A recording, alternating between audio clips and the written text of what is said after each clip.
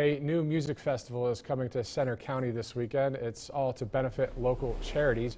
Birdie on the Mountain is happening at Tussey Mountain Resort this Saturday from noon to 9 p.m. It will feature 13 musical acts on 2 stages. There will be local food trucks, adult beverages, and also a children's tent with games and crafts. The event is in memory of Lisa Samsel, known to her friends as Birdie, who had a love of music and a spirit of service. We all need to get out as a community, as families, as friends, and have some fun and celebrate life and vitality and art and creativity. And while you're celebrating, you're actually giving back to the community.